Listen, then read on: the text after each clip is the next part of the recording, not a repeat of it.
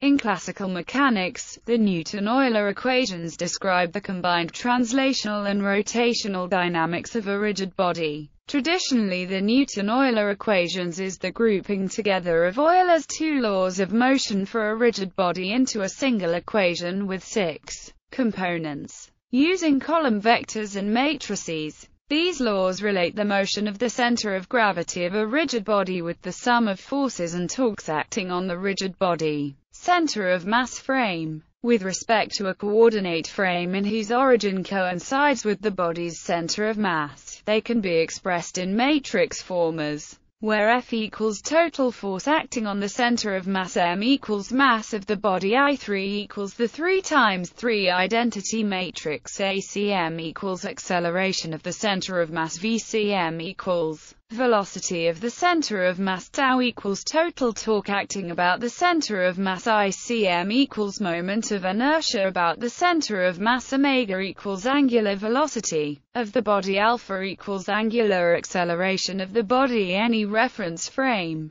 with respect to a coordinate frame located at point P that is fixed in the body and not coincident with the center of mass. The equations assume the more complex form, where C is the location of the center of mass expressed in the body fixed frame, and denote skew-symmetric cross-product matrices. The left-hand side of the equation, which includes the sum of external forces, and the sum of external moments about P, describes a spatial wrench. See screw theory. The inertial terms are contained in the spatial inertia matrix, while the fictitious forces are contained in the term. When the center of mass is not coincident with the coordinate frame, the translational and angular accelerations are coupled, so that each is associated with force and torque components. Applications. The Newton-Euler equations are used as the basis for more complicated, multi-body formulations that describe the dynamics of systems of rigid bodies connected by joints and other constraints. Multi-body problems can be solved by a variety of numerical algorithms.